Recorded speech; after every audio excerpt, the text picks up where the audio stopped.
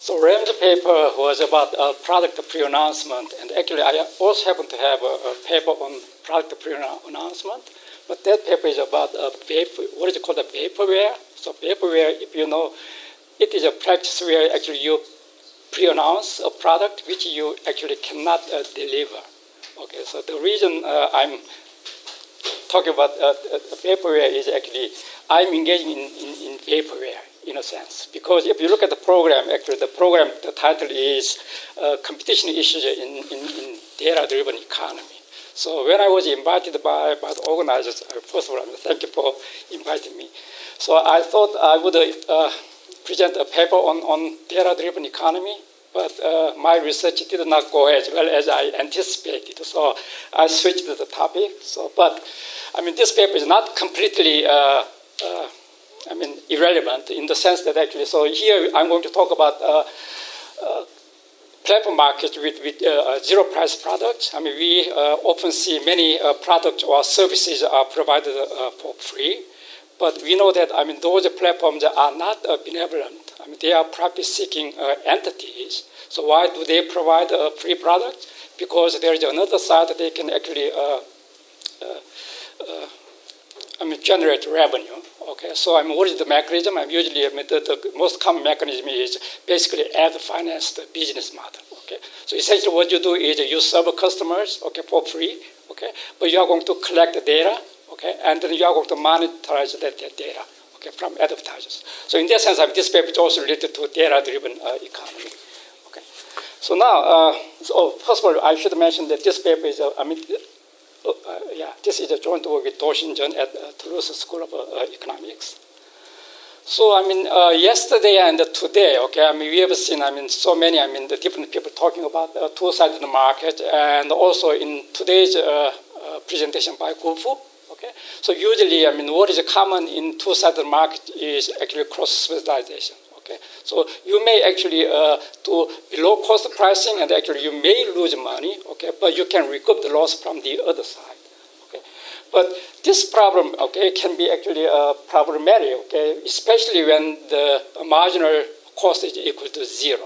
Okay, if marginal cost is equal to zero or close to zero, which would be typically the case for digital products. Okay, so then in that case, actually, below cost pricing will mean actually negative pricing.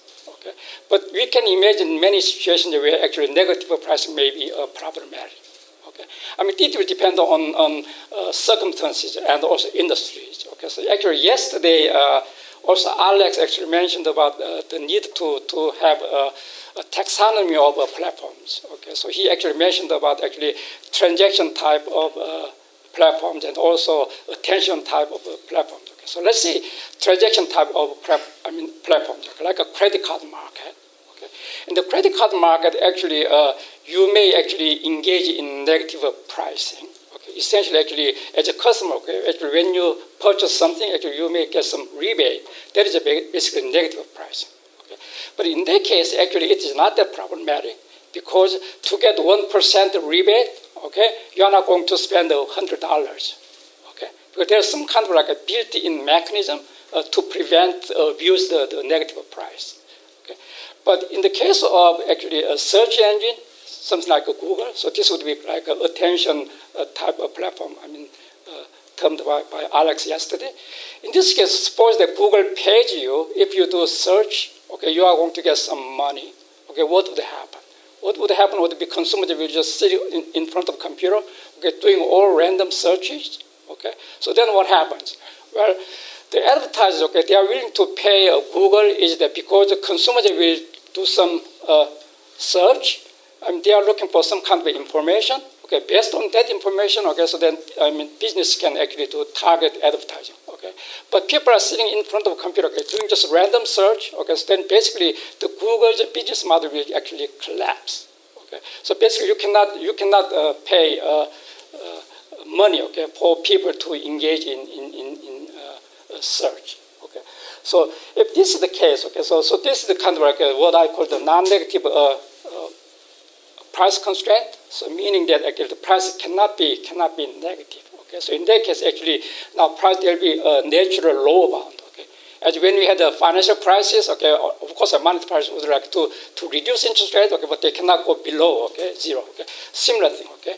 So basically, the point of my talk is when this kind of a constraint is binding, okay, so you may have a very different antitrust implication. Okay, so that's basically what I'm going to do. So here, actually, I'm going to give, okay, so some three examples, okay. So I'll talk about leverage theory of time, and also privacy policy, and also R&D incentives. Okay, so these are three things. Because let me just, before going to details, okay, in case I do not have enough time. So let me just give you some flavor of the talk. Okay, so what about time? So time here, actually, what I'm looking at is what is called the leverage theory of time. Okay, so basically the story is a firm has a monopoly position in one market, let's say market A. Okay, but in market B, the firm is facing competition. Okay, so the leverage theory of time means that by tying these two products together, okay, you can transfer your monopoly power from market A to market B. Okay, so in this type of analysis, okay, the Chicago School criticism is very, important. Okay, so basically, the Chicago School says that kind of argument does not make sense. Okay, so why? The fact that you can foreclose the competition, okay, that does not mean that the firm will have an incentive to do that. Okay. So if something you can do that does not mean you will necessarily do that. Because if you look at the incentive, okay, you may have a different conclusion. Okay. So basically, the Chicago School argument is that when you are going to sell your inferior product, okay, by time, okay, what you have to do is you have to give incentive to consumers to purchase your bundle. So to do that, you have to actually reduce the price. So actually, you are going to actually, by time, you are going to actually intensify competition, okay, in the tied good market. Okay, actually, in the end, okay, you will end up actually a lower profit. Okay, so there is no reason to do that. Okay, for that kind of argument, what you need is that there should be price should be adjusted, okay, after time. But in the tied good market, if the price is already zero, there's no response in pricing. Actually, that kind of Chicago School criticism may not work, and actually we can come up with a new theory of time. Okay. So another case is actually two products are complementary. So there is also the Chicago School argument is that there's something called the price squeeze. Okay. So the Chicago School basically saying that, well, you don't have any incentive to exclude your competitor who is more efficient. Okay. Actually, what you can do is something called the price squeeze. Okay. So you just charge a very low price. Okay, by doing that, okay, actually you are going to actually extract some surplus created by your rival firm. Okay, in that argument, okay, also there should be some price that will adjust, okay, after time. But once the price is already zero, then the mechanism will not work either. Okay, so that's the kind of argument I'm going to make in here. And also I will talk about the privacy policy. So I consider a setting, okay, where actually the firm will have no incentive to distort privacy policy, meaning that actually the firm's optimal privacy policy will be actually socially optimal. Okay, here the argument is that, well, if you are not protect the consumer privacy, okay, so then that will be reflected by consumers' willingness to pay. Okay, so if you're not, protecting consumer privacy properly, okay, so then actually consumers are willing to pay less. But there also the price will be a mechanism, okay, that will allocate the resources and incentivize. Okay, but once again, price is already equal to zero, then that mechanism will not work properly. Okay, and finally, I also look at the R&D incentives by the platform. So here the analysis we do is, okay, so as a platform, okay, you can do. There are two sides, okay, and you can do R&D on one side or on side A or let's say side B. Okay, how you are going to allocate your resources across the two sides. Okay, here actually, I can also look at kind of a very simple, stylized two-stage competition. Okay, where firms do R&D. Okay, and then in the second stage, they are engaged in competition. Okay? This is kind of similar sort of as just Rams actually presented. Okay? In his paper here, okay, in the first stage, they make a product pre-announcement decision, okay, and then based on that, they are going to engage in price competition. Okay? So then here, maybe in two-stage competition, okay, what you are going to do in the first stage is what would be the implication of my decision, okay? for a second stage competition. Okay. Here, I mean, you can also come up with some kind of like analysis where actually firms will decide the R&D outcome, okay, anticipating how my R&D outcome will affect the price competition in the future. Okay. But once again, price is equal to 0, okay, then that mechanism will also not work.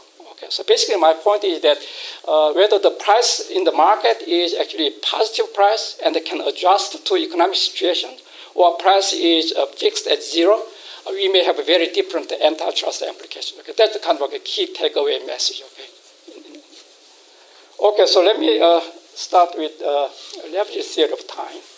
Okay, so here I look at the two-sided market. Okay, and I'm going to actually construct a model. Okay, where when the market is two-sided, and also there is something called a non-negative price constraint. In other words, the price is equal to 0.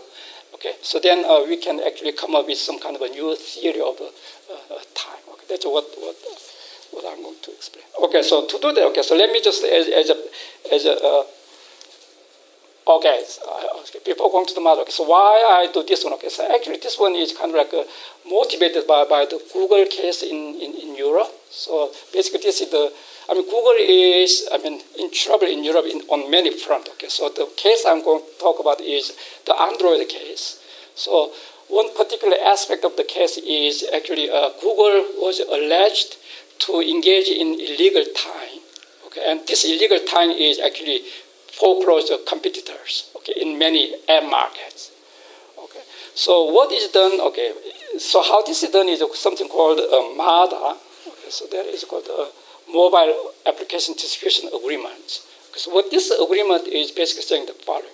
So Android operating system is for free. Okay, so every phone manufacturer can use Android operating system. But there is one clause which is saying that if you are going to include any Google app, okay, you have to include all of them. So Google has like dozens of application apps. Okay, so for consumers to use a smartphone, okay, what is really needed is something called the app market, okay, which is Google Play.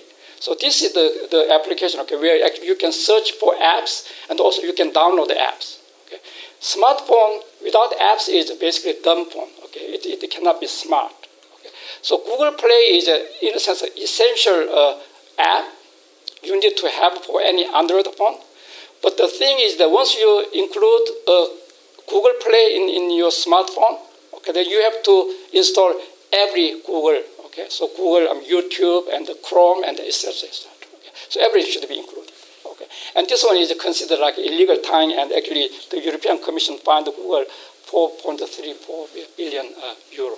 Okay, so this is kind of like a motivating example. Okay, so now let me move on to the model. So basically the model is, this is basically, I'm starting with a very essential Chicago School argument. Okay, just one-sided market, also price can be positive. There's no non-negative price constraint. Okay, so basically two markets, okay, A and B. And the market A is monopolized by firm 1, and the market B, the firm 1 is facing competition. Okay, so the competitor is firm 2. And each consumer willing to pay for monopoly product is given by U. Okay. In market B, the willingness is V1 and V2, and we assume that V2 is bigger than V1, meaning that the rival firm is more efficient. Okay. So this is the typical setting to analyze leverage theory of time. So graphically, so this is the case. Okay. So there's the market A and the market B. Okay. And the consumer willing to pay the U and the B1 and the B2 respectively. Okay, and the B2 is bigger than B1. Okay, in this case, okay, so now what happens? Okay, if there is no time, okay, so time then means the market A and the market B. Okay, so two products are sold independently. Then the monopolist in market A will just charge U. Okay, in market B, okay, so let's assume the marginal cost is equal to 0. Okay, so then what would be the equilibrium price? Where firm 1 will go all the way to marginal cost equal to 0. Okay, then firm 2 can charge, okay, the price which is just a difference between B2 and the B1. Okay, so that would be the market equilibrium. So that would be without time. So firm 1's profit will be, okay, in market A, monopoly profit, but market B, it will not get any profit. So the profit will be equal to 0. In market B, the more efficient firm will get profit of delta, okay, which is the difference in quality. So now what happens if there is a tying? If there is a tying, then consumers have two choices, okay, either buy the bundle, or just buy product B2 only. Okay, here actually what I'm assuming is actually, this is, I'm going to consider the independent product, okay? So you do not need the two products together, okay? So then let's say, when I put tilde, okay, this is the price associated with time. So big P is the bundle price, P2 tilde is the firm 2's rival firm's product price, okay, for product B, okay? And then for firm 1, okay, to be able to sell, okay, so this is the condition, okay? So basically when consumers buy the bundle, so it will get utility of U from market A and the V1 from market B minus bundle price should be bigger than the utility consumers can get, okay, buying product B2 only, okay? And you can easily see that the bundle price should be this number, okay? And this is actually less. So this is the profit under time. This is the profit without time. Actually, the firm will be actually, the monopoly firm will be actually making loss. Okay, so this is basically essentially Chicago School argument. Okay, so to be able to your inferior product, okay, actually you have to give a concession, okay, concession in price. So actually in the end you end up losing money. So basically tying is not profitable. Okay, now let's move on to extend the model, okay, to allow two-sidedness. Okay, I'm going to have a very simple structure, okay. Basically, what I'm looking at is so let me just, by explaining, by looking at this. So this part is exactly the same as before, okay. So the only difference is that if you are going to attract one customer from consumer side, actually you can generate the additional revenue, which I call beta, okay. So you can consider that as advertising revenue, okay. So beta is equal to 0, then we are back to the original setup. So beta is a positive, that means, okay, so the higher the beta is, advertising revenue is more important. Okay.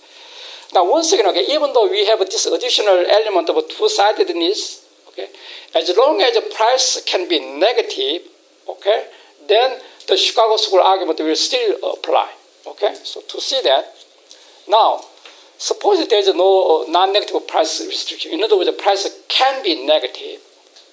Okay, so then what will be equilibrium?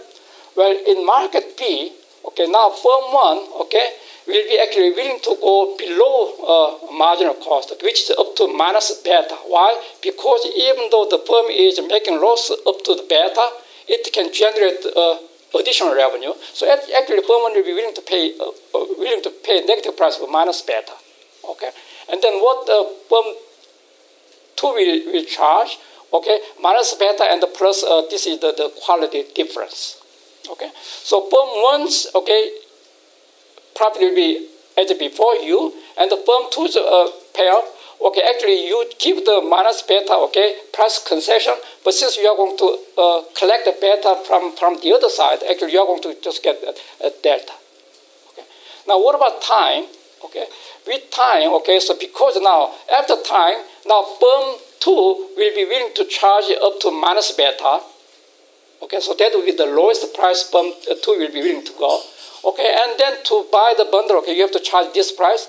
And once again, okay, if you just compare the profit under time and the profit without time, actually, once again, time is not profitable. Okay, now, what about if there is a non-negative price restriction, meaning that price cannot be negative? Okay, so then the lowest price you can go is actually 0. Okay, so in that case, now how the analysis will change. Now this term will be gone. Okay, because it cannot be charged minus beta, so price should be equal to 0. Okay, and the firm 2 price will be also. So in other words, all the numbers, okay, in the square, that will disappear. Okay, and then okay, you can easily see that actually time now can be actually profitable. Okay, so that's the next slide shows. Okay, so here now in the end, okay, if there's a 0 lower bound, okay, and actually you are going to end up actually profit under time will be actually higher than profit without time. Okay, So, I mean, we are going to have a very different conclusion, okay? Whether tying is profitable or not, okay? Whether we have the price can be negative or not negative, okay? So this could make a big difference. Okay, so here I mean just the summary is actually the two-sided market, okay, plus a non-negative price constraint can actually generate a new leverage theory of time. Okay, that's the point I'm going to make. Okay, and also I can do a similar analysis for perfect complements. Okay, so in this case, okay, so I mean once again, as I explained earlier, okay, so in the perfect complement case, why time will not be profitable in the Chicago school tradition of criticism, there's something called the price squeeze mechanism. Okay, once again, if the price is already equal to zero, there's no more you can push down. Okay, right from price. Okay, so the logic will not work out. So I'm not going into the detail. Okay, but once again, price cannot just hit the boundary already. Okay, and it cannot be further adjusted. Okay, then you can actually resurrect a new theory of that time. Okay, also another one is that actually, so here I explained the model in terms of two-sidedness of the market. Okay, but actually we can reinterpret this model, okay, in different contexts. Okay, so the market does not have to be two sides. Okay, it could be the same market, but one market could be market today, and the other side could be interpreted as the market tomorrow. Okay, so if we consider this kind of dynamic model, so the examples are actually a switching cost model and a direct network effect model. Okay, so what are these models? Basically, switching cost model means that actually if you sell today, okay, so then in the future, customer to buy from rival firm, they have to incur additional switching cost. So actually, you can actually earn higher profit. Okay, so that is switching cost model. In other words, if you sell today, you are going to have an advantage in the future and you are going to get additional revenue. That additional revenue can be interpreted as a beta in my previous model. In other words, switching cost S can be reinterpreted as a beta in two-sided market. Also, in network effect model, once again, if you sell today, you are going to build the installed base, and this installed base will have actually confer advantage in the future against your rival firm. So actually, even though you are equally efficient, okay, actually you are going to get some additional revenue. Okay, so we can do exactly the same kind of analysis, okay, for a switching cost model and also a network effect model. Okay, so in those setups, okay, we can also have a leverage theory of time. Okay, so now let me. So then we have some other extensions. Okay, we allow multi-homing, and here in the simple setup we just assume the homogeneous consumers, but we can also introduce heterogeneous consumers. Also, in the previous simple model, it was a very simple ad financed model. Okay, but we can also allow intra-group network effect. Okay, so everything. We can do the same type of analysis. So now let me talk about the price regulation, okay, as a competition policy, okay. So here, we once again, the model is actually the platform can collect the data, and this collected data can be monetized, okay. So this is the kind of like a setup I consider. So let's look at the monopolistic platform, and let's say this is the amount of data collection from each consumer. Okay, so this is how much you collect private information. And this collected data can be monetized at the rate of a beta. Okay, so then but this data collection actually imposes some kind of a privacy cost. Okay, so for consumer perspective, okay, the more information is collected, okay, the consumer will get some privacy cost. Okay, so that is I denote as. And then let's assume that there are a mass one of consumers and whose valuation can differ, okay, according to some distribution function. Okay, so in this case, okay, so then suppose the price can be let's say negative. Okay, there's no restriction. Okay, so then how the firms will behave? Okay, so platform the profit can be okay. So basically, platform will decide how much data collected from each consumer. Okay, and whom they are going to serve. Okay, so let's say V is the critical consumer type. Okay, so meaning that actually all consumers whose valuation is V or higher will buy the purchase, will buy the service. Okay, so this is the V minus percentage. So this is the consumer valuation for the product. This is the privacy cost. This is basically the price of the service. Okay, and then so this is the number of consumers. Okay, so there are two sources of revenues. One is selling service, and there's also for this each consumer you are going to collect the amount of data, and you can monetize by beta. Because there are two sources of revenue, and then you can do the first order analysis, okay? And then you can easily derive, okay? Then also we can also do socially optimal outcome. And when you compare, okay, so when you compare the first order condition for the especially my focus is on data policy, data collection policy. So this is the consumers, okay? I mean the platform's optimal decision, okay? So this is basically marginal cost equal to marginal benefit, okay? So at what point you are going to stop collecting data? Okay, so for each additional unit of data, okay, you are going to get beta benefit.